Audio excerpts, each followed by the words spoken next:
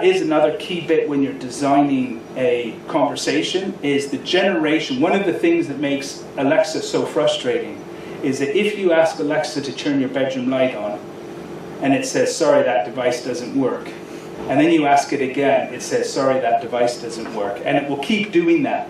And that's not how people speak. You have to say, sorry, that doesn't work. No, it's broken, mate. Yeah, still not working. No, you're really going to have to try something else. That's going to be a lot less frustrating than having it just repeat the same line over and over. But getting that natural language generation that has all the variations that you get in conversation is very important. Then it's having that context, it's knowing who the speaker is and how we can go through that, getting the accents and everything right.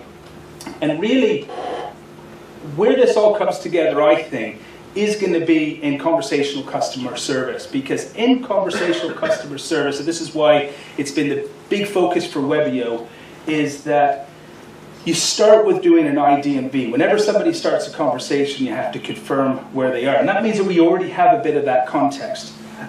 It also means you get additional contextual information through CRM, through a debt management system, through whatever systems they have that are containing that customer information.